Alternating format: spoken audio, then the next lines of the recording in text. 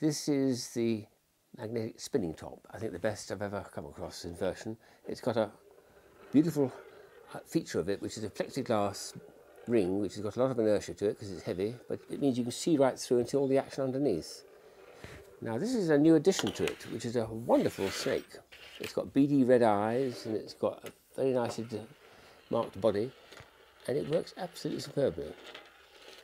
And then, as I found with previous versions of this, you can make the two things act together. So if I put this one here and this one here and then spin them together, now the snake goes over the top of the blue spiral and doesn't interfere with it, curiously enough. It just, the two go independently of each other, as if they're in two different dimensions.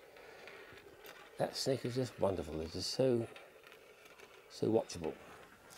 So the magnetic spinning top taking a new dimension.